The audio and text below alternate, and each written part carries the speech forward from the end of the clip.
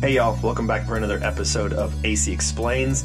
On this episode, I'm going to explain the 14th track of my extended release album 50 called T5 minus T1. This will be an interesting run. In mathematics, we have square numbers like 1, 4, 9, 16, so any number multiplied by itself. Part of the reason why this is because you can model it geometrically in the shape of a square. For example, area of a 1 by 1 square, it's going to have an area of 1. The area of a 2 by 2 square can have an area of 4, so all those areas would be the square numbers.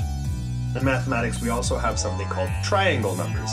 They can be modeled geometrically as well. There's a way to describe numbers geometrically as triangles, and those numbers are called triangle numbers. So those numbers are 1, 3, 6, 10, and so on. In this order, the fifth triangle number is 15, and the first triangle number is 1.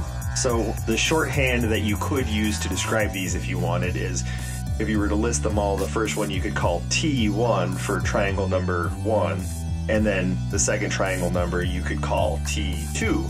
All the way onto the fifth triangle number, we could call that T5 for short, so then T5 15 minus T1 1 would be 14. So here's my track, T5 minus T1, and I hope you enjoy it.